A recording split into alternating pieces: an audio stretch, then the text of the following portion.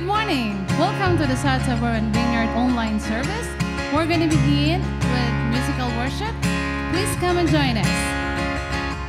I raise a hallelujah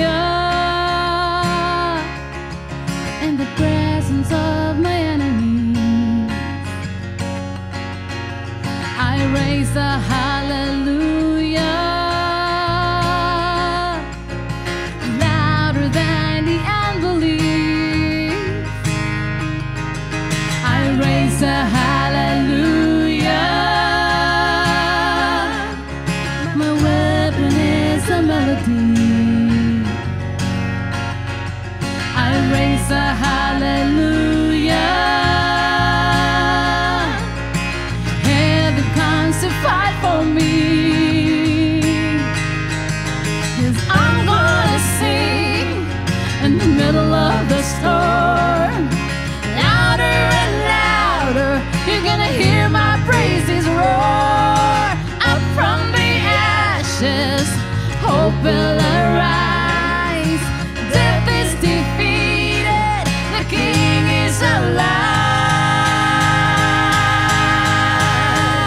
I raise a hallelujah with everything inside of me. I raise a hallelujah. I will watch the darkness flee. I raise a hallelujah in the middle of the mystery. I raise a hallelujah. Fear you lost your hold on me. 'Cause I'm gonna sing in the middle of the storm. Louder and louder, you're gonna hear my praises roar. Up from the ashes, hope will arise. Death is defeated, the King is alive. 'Cause I'm gonna sing in the middle of the storm.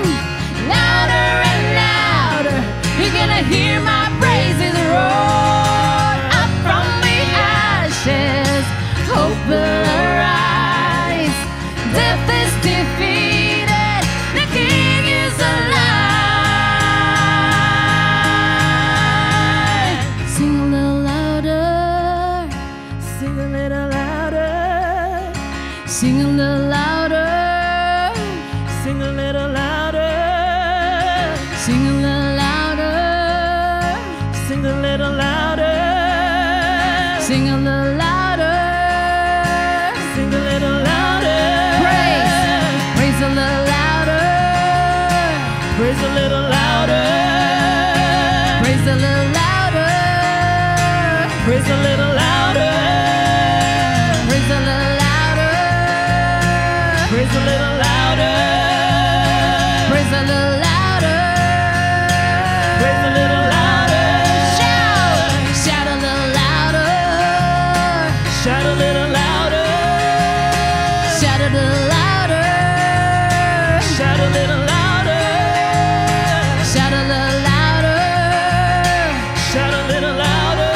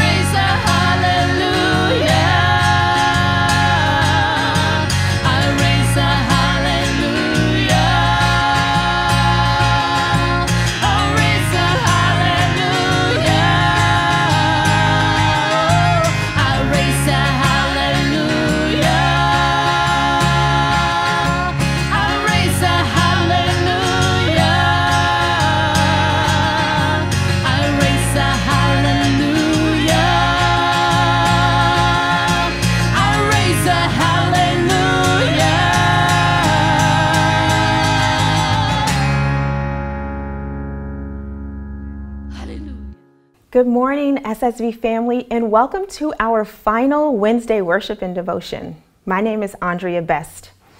We're on day 16 of our 21-day fast, and I'm praying that the Lord has been meeting you in special ways over the past couple weeks. Now today, we're going to be in Psalm 27, verses 1 through 7, and it says, "The Lord is my light and my salvation, so why should I be afraid? The Lord is my fortress, protecting me from danger. So why should I tremble? When evil people come to devour me, when my enemies and foes attack me, they will stumble and fall. Though a mighty army surrounds me, my heart will not be afraid. Even if I am attacked, I will remain confident. The one thing I ask of the Lord, the thing I seek most, is to live in the house of the Lord all the days of my life, delighting in the Lord's perfections and meditating in his temple. For he will conceal me there when troubles come. He will hide me in his sanctuary. He will place me out of reach on a high rock. Then I will hold my head high above my enemies who surround me.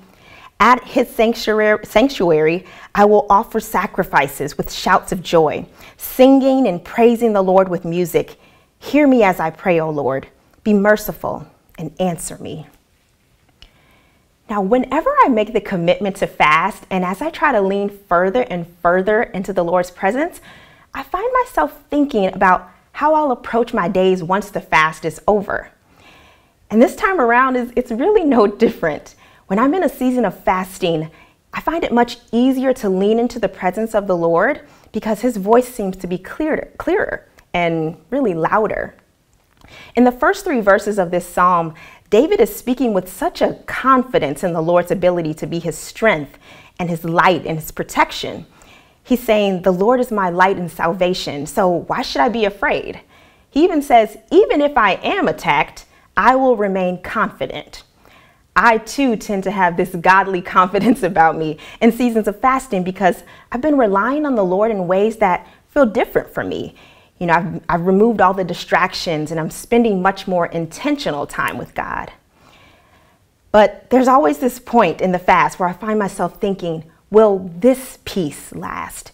Will this clarity continue after the fast is over? But as I look at verse 4, I find my answer very boldly written. It says, "The one thing I ask of the Lord, the thing I seek most, is to live in the house of the Lord all the days of my life, delighting in the Lord's perfections and meditating in his temple." To sustain the peace, to grab hold of the clarity, I must seek to make the presence of the Lord my permanent residence. Like, I have to live there. And I love the way the Message version says verse 5. It says, "That's the only quiet, secure place. In a noisy world, the perfect getaway, far from the buzz of traffic."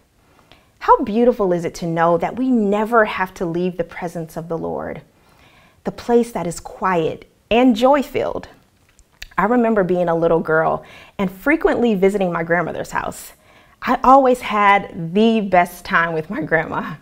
Her kitchen was a place where we'd spend just hours reading and doing crossword puzzles or just simply talking. I also remember almost every time my parents came to pick me up, I'd hear the front door open and immediately burst into tears because I knew it was time for me to go home. I knew it was time for me to leave the one place that it was one of my favorites. It brought me so much peace and joy. Back then, I'm sure I wish I could pick up Grandma's kitchen with Grandma in it and take it back home with me. Now, think of that place that kind of makes you sad when you think about having to leave. Maybe it's your favorite musician's concert, or just a really fun time with friends. Or if you're like my husband and me just a few weeks ago, a perfect kidless vacation in Jamaica. What makes those places so hard to leave? Is it the change of pace from your normal routine? Or is it the overwhelming quiet and calm? Maybe it's just you're spending some real quality time with someone you love dearly. The joy and peace found during those times just can't be replaced, right? Don't you wish you could bring it with you? But I want you to consider something. When we think about it, God's presence provides all that we desire when we think of those favorite places and more. In His presence, we get the opportunity to experience overwhelming peace, quiet, calm, even amid 3 little ones pulling at your pant leg while you do the dishes. In His presence, you may get that change of pace from your normal routine.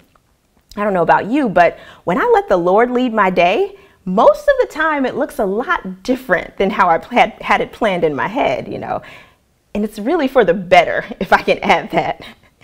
And in His presence, we are spending quality time with the one we love more than anything and anyone.